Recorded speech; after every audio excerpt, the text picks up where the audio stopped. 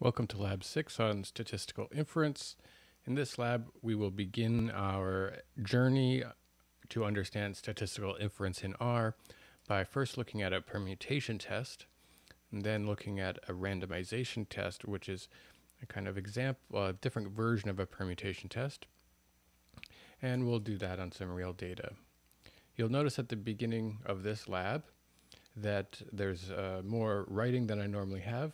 And here I'm forming some of my various opinions about statistical inference to try to give you a flavor for how I think about it.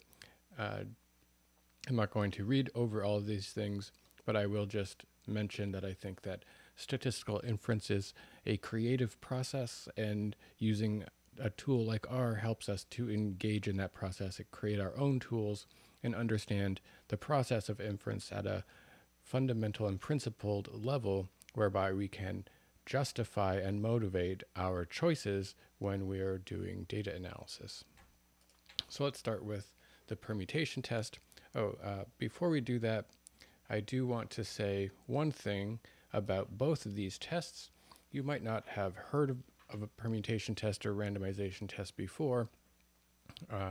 For example, if you read psychological research articles, you might see t-tests and ANOVAs and linear regressions, some Bayesian statistics, and maybe not permutation and randomization tests. And there's various reasons for that. One reason is that both of these tests are easier for a computer to do and harder for a person to do by hand, because these both involve a process of permuting or randomly sampling the data. And this can involve hundreds of thousands or even millions of permutations, and doing that by hand will take a long time. So it's convenient that we're using R, so we can easily do these things in R. So let's begin. First of all, let's remind ourselves, what is a permutation? And I'm going to flip over to RStudio now. And what we have here is an example of a sequence. So I've just put it into the variable A. Our sequence is 1, 2, 3, 4, 5. This is one way that we could put these numbers in a sequence.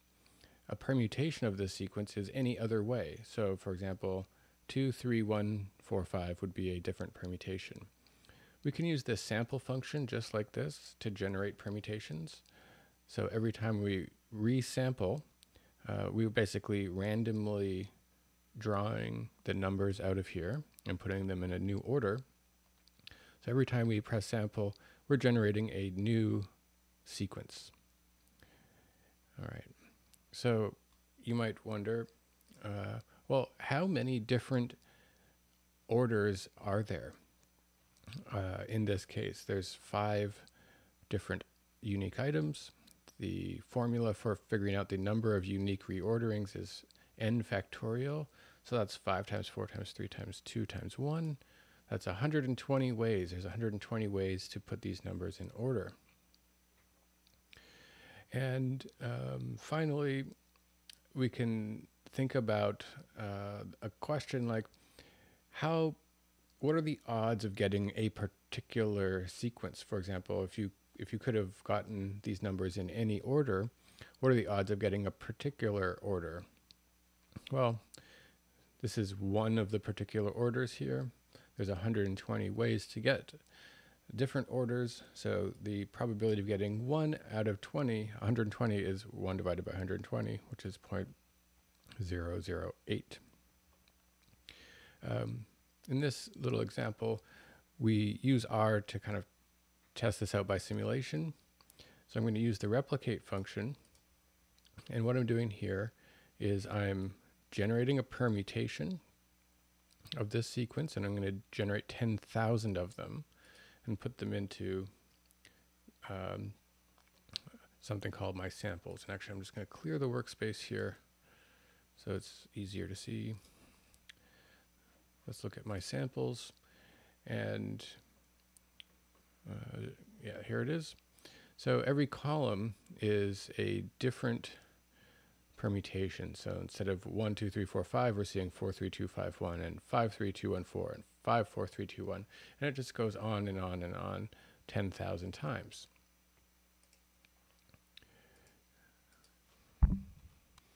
So the question I'm asking here is, how many times do we get exactly the sequence 1, 2, 3, 4, 5? How many times out of 10,000? So what I did was I wrote a little loop to evaluate every single permutation. And then what I wanted to do was count how many times I found a sequence that was exactly 1, 2, 3, 4, 5. Now the way I did this was I created a variable called count examples that starts at 0. And we're going to add to this variable right here. Just with the number 1, we're going to count up every time we find the sequence 1, 2, 3, 4, 5. Now if I just scroll along here, oh, 1, 2, 3, 4, 5, there's one. The 44th one is one of those. Does that happen at the beginning? 1, 2, 3, 4, 5, there's one there. Let's keep going. Nope. So it does happen, but there's another one. Oh, we already had that with 44. So it doesn't happen super often. It should happen with this probability on average. So how can we test whether, for example, this column of numbers 4, 3, 2, 5, 1 is the same as 1, 2, 3, 4, 5? So clearly that's not true. The way I've done it is like this. We're going to start out, I'll show you the inside logic here. Let's take a look at column number 1 of this matrix. It's the values 4, 3, 2, 5, 1. Now I could ask the question, does this equal this sequence 1, 2, 3, 4, 5? And here's what we get. False, false, false, false, false. That is, the first number is not the same. The second number is not the same. The third numbers and the fourth and fifth number are not the same. Therefore, we get all falses. Now, falses in R are treated as zeros. So I could actually add this up using the sum function, and what I would get is 0. Let's do a second column. We get 0. So that means none of the numbers are the same. How about the third column? We get a 1. So that means one of the numbers is in the same position as this sequence. If we go to 6, I think we saw that earlier, that's the same sequence. We get 5, which means that, so make this a little bit bigger. We can see that the sequence in column 6 is 1, 2, 3, 4, 5, and so that would mean that this does equal the same thing as this one. So we get all trues, so the sum of that is 5. So the only way we could get a sum of 5 is if all the numbers were exactly the same. So what I'm saying is, if the sum of this comparison equals 5, then we know that the column contains the identical ordered sequence as this. So I'm going to add 1 to my count examples variable. And this way, I can go through all the columns and count up all the examples. And I got 86 here. So we could just look at that. Count examples, it's 86. Divided by 10,000, it's 0.0086. That's pretty close to what it was supposed to be. All right, we haven't done a permutation test yet. I've just been preparing you for the concept of a permutation test. And in this example, I want to alert you to 2 critical ideas. The first idea is we have, let's say, one sequence. Let's call this the sequence we got, or the sequence we observed. It's just one that we're looking at. It's one among many. We're interested in trying to understand not only this sequence, but understand this sequence in the context of all of the other sequences. And that's an important concept that we'll explore in a moment when we apply when we use permutations for statistical inference. So let's go down here and check out a permutation test example. And I'm going to walk through this example. All right, my drawing of this example could leave something to be desired, but here is our little toy example. we've got 8 people. We're going to assign 4 of them to group A and 4 of them to group B, and we're going to do it randomly. You have a basket that contains 8 balls with a number on it, just like in a lottery situation. There's a ball for 1 and for 2 and all the way up to 8. So the balls are numbered 1 to 8. And they're all completely identical. Everybody puts on a blindfold and goes up one at a time to take a ball. Okay? So we're just 8 people. There's 4 people in group A, 4 people in group B. Everyone goes up and randomly grabs a ball out of the basket. So what are the possible outcomes in this situation? We can completely describe the possible outcomes here in terms of the permutations. There are 8 factorial possible outcomes. That is, there's 40,320 ways in which person 1, 2, 3, 4, 5, 6, 7, 8 could grab the balls 1, 2, 3, 4, 5, 6, 7, 8. Here's an example of what that looks like. So here we have group A, there's 4 members. Group B, there's 4 members. We have person 1, 2, 3, 4 in group A and person 1, 2, 3, 4 in group B. These are all different people. And I've simulated how it is that you could, person 1 could have grabbed the number 1 ball, person 2 could have grabbed number 2, person 3 could have grabbed number 4, this person could have grabbed number 6, and 3, 8. So this sequence here, 1, 2, 4, 6, 3, 8, 7, 5, is a permutation of the sequence 1, 2, 3, 4, 5, 6, 7, 8. And every time we rerun this, we're getting a different permutation. So we have 1, 3, 8, 2, 5, 7, 4, 6, 2, 6, 4, 1, 8, 5, 7, 3. These are all different ways in which the first 4 people could get some balls and the last 4 people could get the remaining balls. Okay, so there's 40,320 total possibilities here that could happen. And let's go down and ask some questions.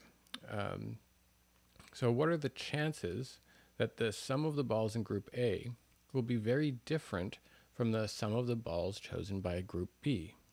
So everything's random here, right? But will group A, the sum of their numbers, will they be very different from group B?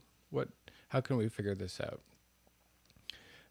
So what I'm going to suggest we do is use R to compute all 40,320, or is that the right number?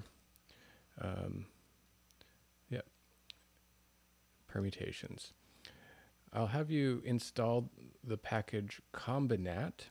So first install that, and once you have that one, you can load the library, and we're going to generate permutations. I'll just quickly show you that the function perm_n will, so we're going to generate permutations for the sequence 1, 2, 3, and check this out. So it gives us 1, 2, 3, 1, 3, 2, 3, 1, 2, 3, 2, 1, 2, 3, 1, 2, 1, 3. There's 6 of them. If we did 1 to 4, we're going to get 24 of them, and so on. I would be careful here. If you give a really long sequence, it'll try to make that all the permutations, and that could be a very large number. So when we do 1 to 8, it's going to generate 40,000 of these. Notice that the way we're seeing these, what is happening here is these things are going into something called a list structure. So if we look at the class of A, it's a list. Now, I don't want to work with the list. I'm going to unlist these things. And so that's why we have the unlist thing in there. So 1 second, I'll just show you what it looks to do this for 1 to 3. When you unlist it, though, it doesn't break out these different permutations. So we get 1, 2, 3, 1, 1, 3, 2, 3, 1, 2, and so on. I'd like to store these in a matrix. So oops, let's go back. So I'm putting all of this into a matrix. And in our case, the columns that we need will be 8 because there's 8 elements in our sequence. And I want to fill up the matrix by going across the rows. So if we just do this, we can take a look at our permutation matrix. So we start off with 1, 2, 3, 4, 5, 6, 7, 8. And then here's another one. 1, 2, 3, 4, 5, 6, 8, 7. So the last ones were switched. And as you go down, you can see there's a total of 40,000 different sequences here all the way down. Great. So this is actually a record of what could happen in the experiment. For example, if we treat the first 4 columns as the choices for group A and the last 4 columns as the choices for group B, we can calculate exactly all sorts of things. For example, what is the sum in this last row here? What is the sum of the numbers for group A? Well, it's 2 plus 1 plus 3 plus 4. So that's 6 plus 4 is 10. And over here we get 5, 6, 7, 8. So that's 5 plus 6 is 11, plus 7 is 18, plus 8 is 26. So group B had a higher sum than group A. That's a pretty big difference. Now that we have the permutation matrix, we can use it to calculate odds. For example, we could say, well, let's calculate the sums for group A for every single row. We just did that for the last sum. We saw that the sum for this row was 10. The sum for this row is 10. The sum for this row is 2 plus 1 is 3. 6 plus 8 is 14. So we get different sums for each rows for group A. I would like to calculate all 10,000 of them. If we use the row sums function, we can do that. And so now in group A, we have 10,000 different values, and they represent the sum of all of the choices for the first 4 people in group A. We can do that for columns 5 to 8 and calculate the group B sums. So now we have another 10,000 numbers.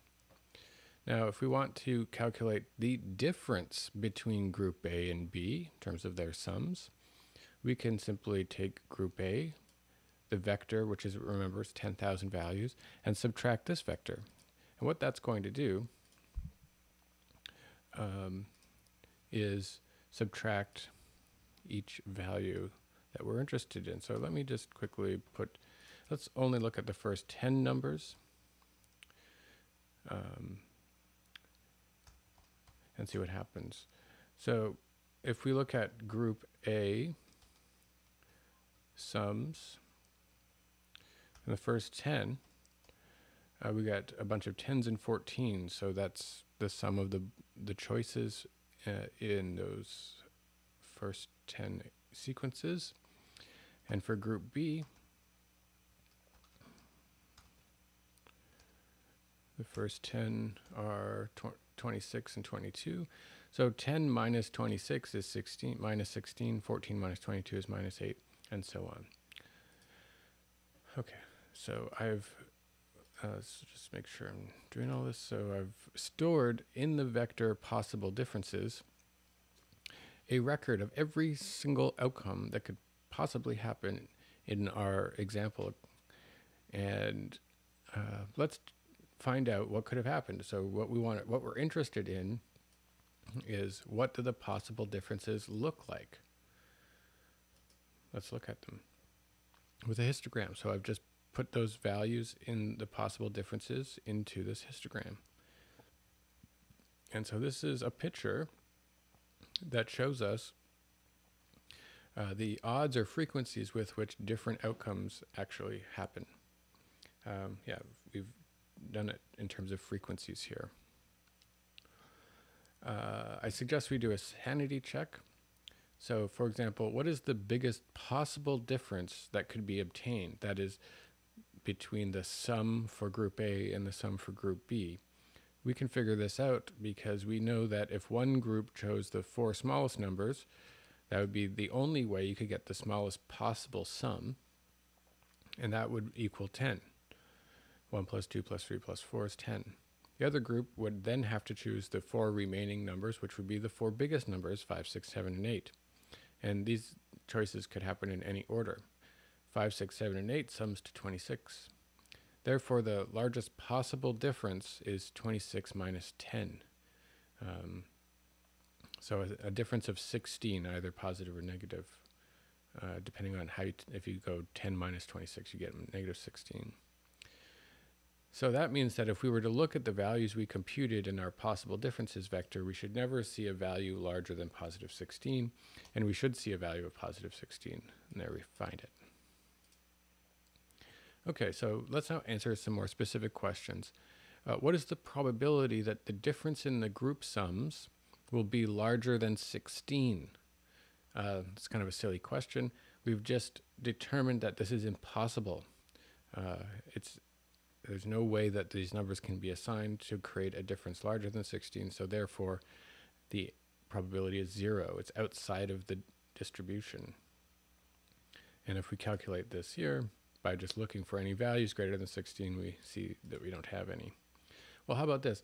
What is the probability that the absolute value of the difference in the group sums will be larger than 10?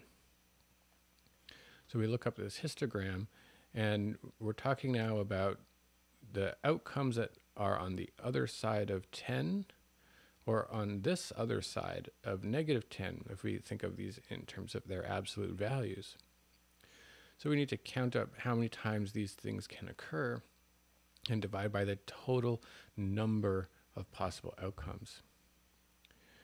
So the first thing that I do here is I convert the vector of possible differences to absolute values using the ABS function. If we wanted to look at that, we could quickly just do this. And here we see the different kinds of things that can happen. And the question is asking us, what is the odds or probability of getting an absolute difference greater than 10? So we can see it's these outcomes relative to all of the outcomes. And to calculate that in R, we simply need to figure out how many. So if we take absolute differences, and this is kind of a long one here. What I'm doing in this section is I'm using logical indexing to identify only the values that are greater than 10. So here you can see them all. These are all absolute differences that are greater than 10. Now I want to know how many there are, so I'm using the length function. And I get 4,608. And, well, how many total outcomes are there? Well, there's the length of all of my absolute differences, which is 40,320. So if I divide these things, I calculate that there is an 11.4% probability, or 0.114 probability that you would get a difference larger than 10. So let's talk about some general principles here. In a permutation test, we, 1, obtain data, usually in different conditions.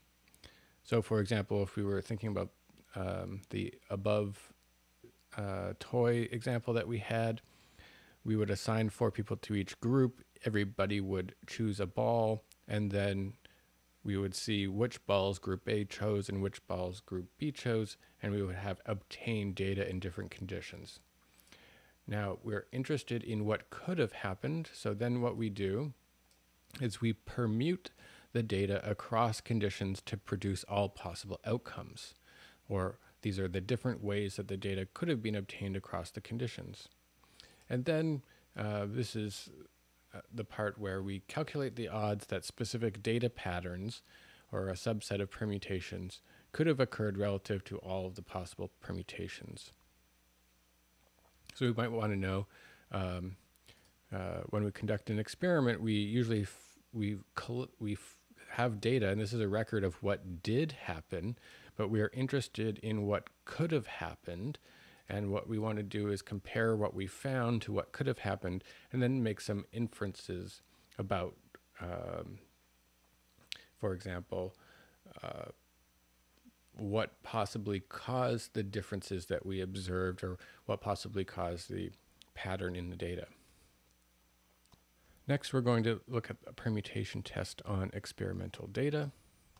And in this example, we will again use R to generate some fake data and talk about another toy example.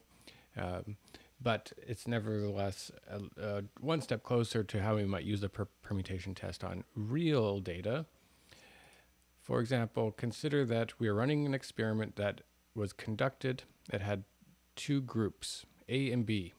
There's 8 participants, and they were randomly assigned to the groups. It's like before.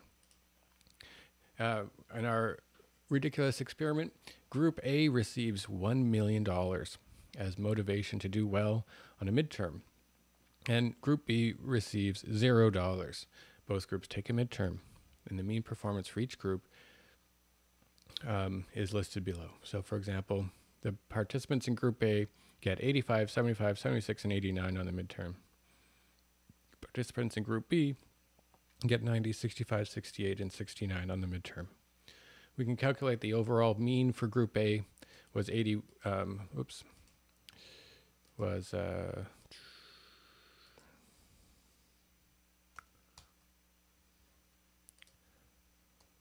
81.25. This is the group that got $1 million. And for Group B, it was 73. So it appears that the people in Group A who got $1 million did better than the people in Group B. And the difference is 8.25. They did 8.25 better. All right.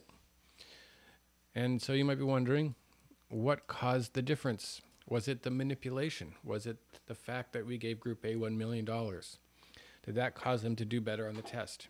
That is a possibility.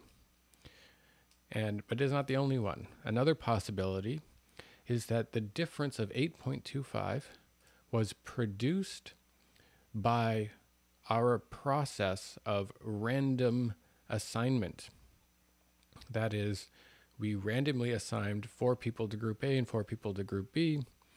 It's possible that we just happened to assign those people in such a way that the people that were going to get these scores happened to be in Group A, and the people that were going to get these scores happened to be in Group B. And it doesn't really matter who got $1 million. All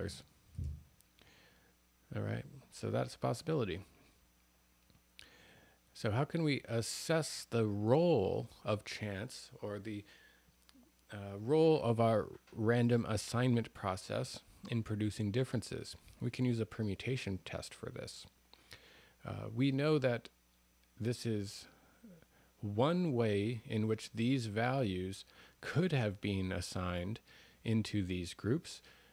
And given that we have 8 unique values, and we just used an example from before that had 8 unique values, we know that there's 40,320 different ways that the values could have been put into these different groups. And if we would shuffle the numbers, like put some of these numbers in Group A into Group B and shuffle them around, we would calculate different means for Group A and Group B, and we would calculate different mean differences also. So if we run a permutation test, what we want to do is put all of our scores into one variable. So now there's 8 scores here, and I'm going to shuffle them around. I'm going to generate all the possible permutations of these scores, just like we did last time. And here they are. So here's one way we can put all those scores into Group A, which would be these 4, and Group B, which would be these 4. And here's many more ways. So the first 4 columns are for Group A, and the last 4 are for Group B. I'm going to now calculate the overall group means for each permutation. That is, I want to calculate the mean. Let's just I want to calculate the mean of this row, the mean of this row for group A, the mean of this row, the mean of every row for group A, and the mean of every row for group B. And we can do that just like this. I'm going to use the row sums to calculate the sum of each row, and I'm going to divide by 4 to calculate the mean. So now we get a vector of 40,320 means for group A and 400,320 means for group B. And if we subtract A from B, we now have a vector of 40,320 mean differences. So these are all the mean differences we could have got in this experiment. And let's take a look at what they look like. We'll make a histogram using ggplot. What I've plotted on here are all of the different possible mean differences, as well as the red line is the obtained difference that we got, that is 8.25. And so we can basically look at this and try to make some decisions about what we think caused the observed data relative to all the ways the data could have happened by chance alone. And I'll point out that what we're looking at is a distribution of possible differences. To connect to the previous lab, this is something like a sampling distribution. It's however, it is a distribution of all the possible samples, so it's more like a population distribution of exactly what can happen. In order to do inference, well, this is where things get a little bit complicated. In my opinion, what we could do is we could look at this and say that, yeah, okay, so a random assignment process could have caused differences between roughly -10 and 10. Mostly the differences will be kind of close to 0. So that means that group A and B would on average have no difference. In this case, we got a difference of about 8.25. And so how probable is getting a difference that big? Or let's say bigger. So anything on the right side of this red line, how probable or how likely is that? We can calculate that here by figuring out how many values are greater than or equal to 8.25 and then divide by the total possible differences. And I get 0.114. And so, okay, there's about 10% chance here. Now, what do I do with this information that there's an 11% chance? I'll briefly say, I'm not really sure. It's sort of a gray area, and that's okay. What I'm learning is that my process of random assignment has an 11% chance of producing the difference that I found, or larger. And that's not too shabby. I believe that my random sampling assignment process could have produced the difference. So I wouldn't necessarily reject it as a hypothesis. Does that mean that the $1 million didn't cause the difference? No, not really. That's also possible. And so we're using this permutation test basically to give us an indication about whether our random assignment process could have caused the difference. If this red line was like closer to 0, I would be like, well, yeah, obviously the random assignment process could have caused this difference. As the red line gets further out to the tails, I become less confident that the random assignment process could have produced the difference. All right, moving on to randomization tests. So a randomization test is a version of a permutation test, and we'll use this one when the number of permutations is very large and impractical to generate. So in our previous example, we only had 8 different total means, and we had to generate 40,000 permutations. If we had like 100 or 1,000, we would have to generate many, many more to the point where it becomes impractical to do so. And so rather than generating all of the possible permutations, we create a sampling distribution, and basically we sample from the possible permutations rather than generating all of them. And we figure out, using this simulation sampling process, what could have happened by chance. So in this example, we're going to imagine you had 50 subjects in group A and B, and we're going to generate fake scores for everybody. And we're going to imagine that in this experiment, the manipulation actually does not work. So what that means is, I don't know, let's say everybody in group A and B is going to do a midterm, and then we're going to see if, a magic leprechaun or a magic unicorn can help the people in group A. So we go into another room and cast a spell that says the magic unicorn should help people in group A do better on the midterm, which, that shouldn't do anything because there's no such thing as magic unicorns that can help people in group A do midterm better. So we're going to do a manipulation, but it's not one that should do anything. And that means that we'll be effectively sampling data from, let's call it the same distribution. So we're going to come up with scores for group A out of a normal distribution with mean 65 and standard deviation 10. That's roughly about right for, some test. Let's say the mean will be 65 and people do better or worse. It's kind of a low mean, but whatever. And we'll do the same thing for group B. We're just generating random scores for group A and group B, and they're coming from the same distribution. So let's say that this is what we got. Here's some scores on a test for group A. Here's some scores on a test for group B. Great. Now we can calculate the mean for group A, and that's 64. The mean for group B was 65.7, and the difference between them was negative 1.3. So it looks like, group A did a little worse than group B. So why is that? Is it because of the magic unicorn? Or is it because of random sampling or random assignment of our scores to the groups? We don't know.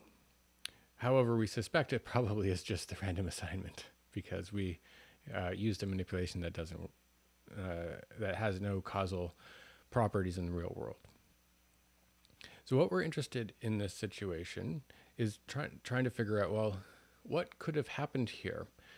That is, imagine that scores were shuffled around across the groups. So we'd recalculate different means for group A and different means for group B. We'd recalculate different differences and we'd get a sense of all the kinds of differences that could have happened here.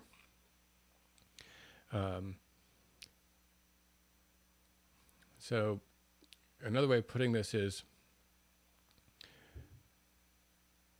if we were in a situation where we expected the experimental manipulation to work, that is, cause a difference, we'd expect to see a non-zero difference between our group means.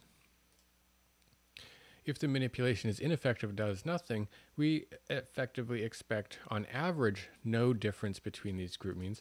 However, because we've got variability both within our participants and with how we assign them to groups, we recognize we could obtain differences between the groups just by chance. And so we're trying to figure out effectively what it is that chance could have done. What are the kinds of differences that our random assignment process could have produced? So we want to create a sampling distribution of possible mean differences. And we're going to take all the values in group A and B. We're going to randomly reassign them across both groups and then recalculate the means and the mean difference. And we'll do this multiple times as we do with Monte Carlo simulations. So let's do it. Let's take all the scores from group A and B. And so here they are. There's 100 of them. The first 50 are for group A, the last 50 are for group B. And we're going to resample them. That is, we'll shuffle them one time. So now the there's a different order here. I'm going to calculate the mean for the first 50, and then calculate the mean for the last 50, and we're going to calculate the difference between these things. So the new difference here is, 1.09. And I'm just going to copy this, put it here. I'm going to show you that we can run this a bunch of times. And every time we're going to get different mean differences. And we're getting a sense of the kinds of differences we could get between group A and B in this situation just by the fact that we randomly assigned people to different groups. Now, I would like to get a fuller sense of the possible kinds of differences. There is many permutations, so rather than calculating all the permutations, I'm just going to generate 10,000 of them, which is a pretty big number. And so I basically made a loop for the above thing. I'm going to calculate 10,000 mean differences, and store them in this variable mean differences. And now I want to look at them. So let's check it out. Here we have a histogram. This is a sampling distribution of mean differences. I'm plotting with the red line the observed mean difference that we found at the very beginning. And we can see that our random assignment process is capable of producing differences between group A and B. And these are the capabilities here. So I'm seeing a -5 and a +5. As we get out to 5 and -5, there's virtually no examples out here. The tails of these distributions are very small. Most of the differences that are produced by chance are 0, which is what we expect. So the mean of this distribution is 0. But clearly, by chance alone, we can get a range of differences. This red line is right inside this window, as it should be, because we are effectively modeling what's called the null distribution, or the assumption that there are no actual differences between the samples for group A and the samples for group B. And if we were going to make some statistical inferences here, the kind of question is, okay, I observed a mean difference indicated by the red line of -1.4, whatever it was. And I want to know, could this difference have been produced by the random assignment process? And I can see that, yeah. I mean, just by looking at this, it's well inside this distribution. It is totally possible that this distribution could produce this value. If this value was way out here, I would think, well, it's unlikely that a value as large as, 5 or 6 would be produced by this distribution. Okay, so let's go on and do an example of a randomization test with real data. All right, for the next part, we're going to grab some real data from, there's the link over here, and that takes you to this lab manual that I've written for an undergraduate statistics course. And in this section, this is a example about how to do t-tests. We'll talk about t-tests later in this course, but the data here is from a study by Schroeder and Epley in 2015. And in that study, they ask whether people come across as smarter when evaluators, like for example, if you apply to a job, read what you say versus hear what you say. So imagine you were an applicant for a job and you got to submit a paragraph that describes yourself, and evaluators read your paragraph. Or you get to submit an audio file of you saying out loud what you wrote, and then people get to hear what you said. How will those evaluators rate your intellect? And so that's the idea behind the study. You already have the data for this, should be in your open data folder, and it is under Schroeder-Epley 2015 data.csv. So we're going to download this data, or if you haven't got it already, go back to one of the previous labs. Let's go to lab 2 and look up the importing data section. And you can download there's a link to download the open data folder. Okay, so as an overview, what we're going to do is grab the data, bring it into R. We're going to take a quick look at it. Then we're going to randomize all of the data across the conditions. We're going to calculate a statistic of interest, such as a mean difference. And we're going to do the above thousands of times to create a sampling distribution for this statistic. And then we're going to compare the observed statistic, that is like what the experiment found, for example, the difference between group means, to the sampling distribution. And we're going to try to figure out if the observed difference was likely to have been produced by the random sampling process or unlikely to be produced by the random sampling process. That is, the process of randomly assigning participants to groups. Okay, so here's the data. Let's load it up.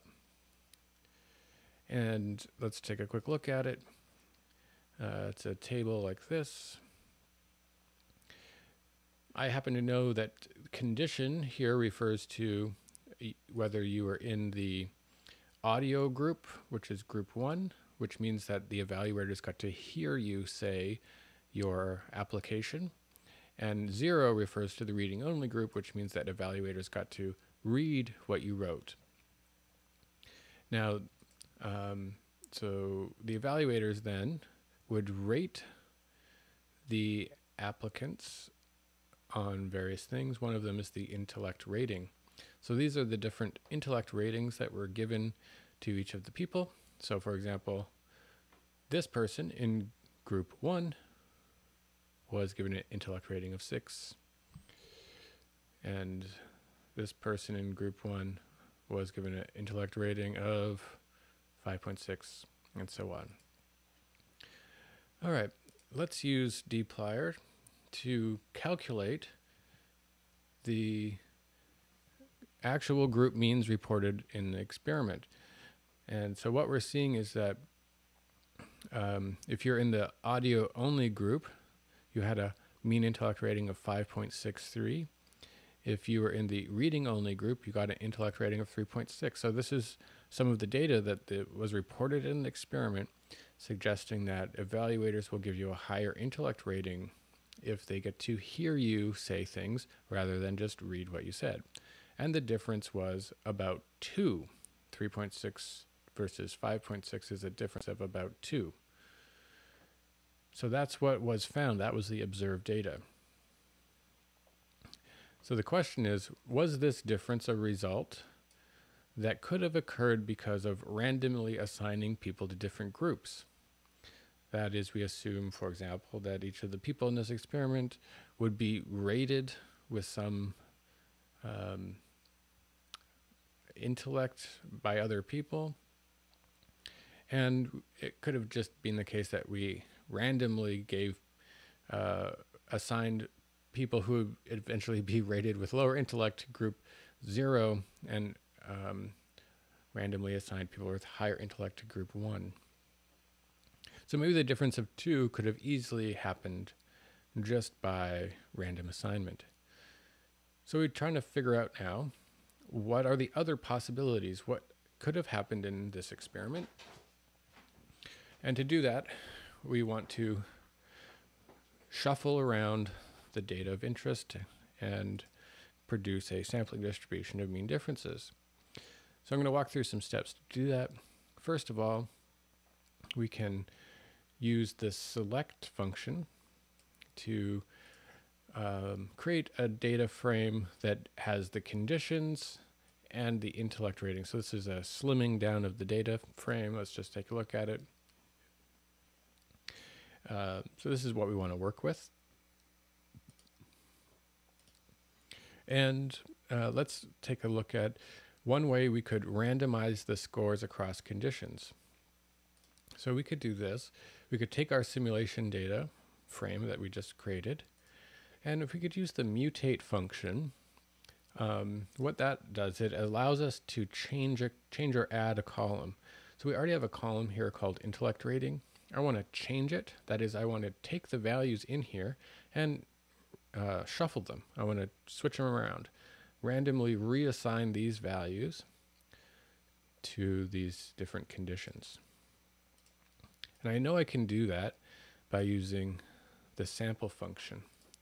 So let's see what happens every time I do this. So there's a reshuffling. Let's just so that we can see it, I'll put it in here. Oops.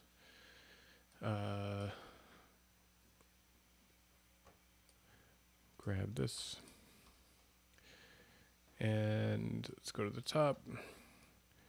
So we had 4.66 as a top number, and then up here 565. So the condition values are always staying the same, but the intellect rating values are being shuffled around. So this is one way we can do the shuffle. So we could add on to this. What we want to do is do the shuffle. Then we want to group by condition 0 versus 1 and calculate the new means. So every time we do this,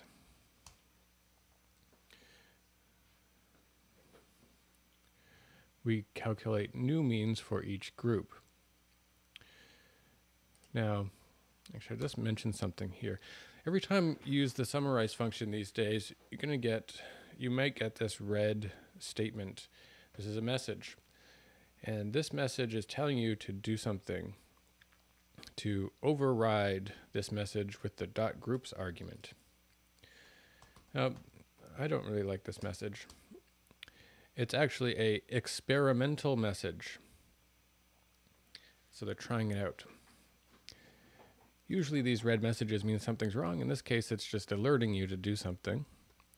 And so what I'm going to do is say, I want to keep the groups or whatever. I mean, you could do drop. Actually, let's drop the groups. Let's do that. And now we shouldn't see this silly message again. Great.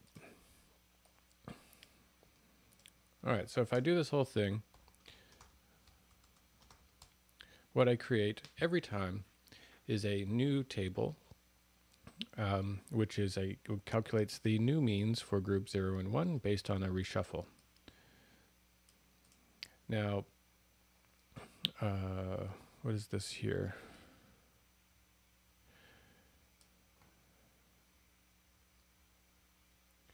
All right. Okay, so this is the table. What I want to do actually is calculate the difference between these values. So there's more than one way to do this part, but here's one way. I want to take the data table or data frame new data, and I want to find the row where the condition column equals 0. So get something like this. So this gives us the whole row, and it's true that, yep, here's the one that equals 0. And I want to get this value. So I want to get the value in $new means column. So that gets me the 4.46. This one gets me the other one. And I can now just subtract those from each other like this to get the difference of 0.47. So I'm storing that in new difference. So it's just an example of how you can shuffle all the data, calculate the new group means, and calculate the new difference. Now, I'm going to conduct that process 1,000 times, and every time save the one of the possible differences in this variable.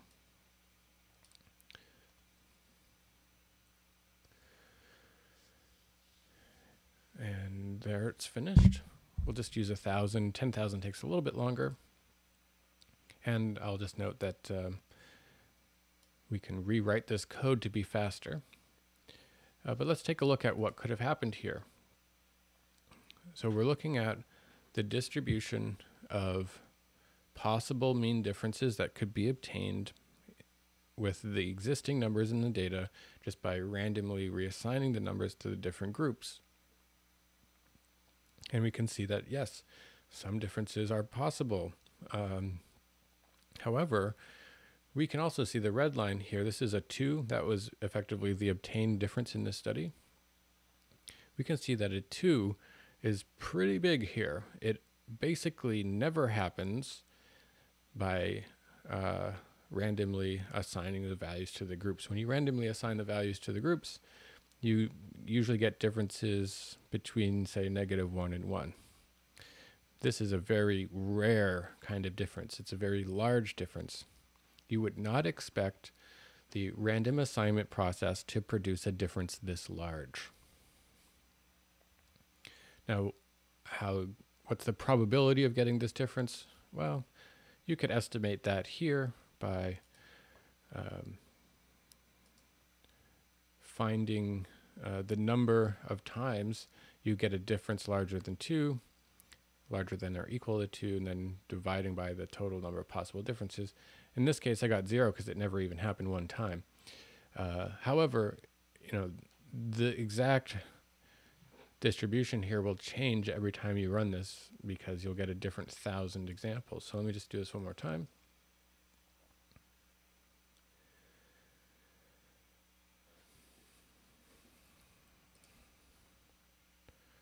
Okay, so here, we got a similar result. 2 just doesn't happen very often, but something greater than 2 did happen this time. So instead of a 0 probability, we got a 0.001 probability. So one of the issues with the randomization test is like, well, just how many random permutations should you generate? I generated 1,000.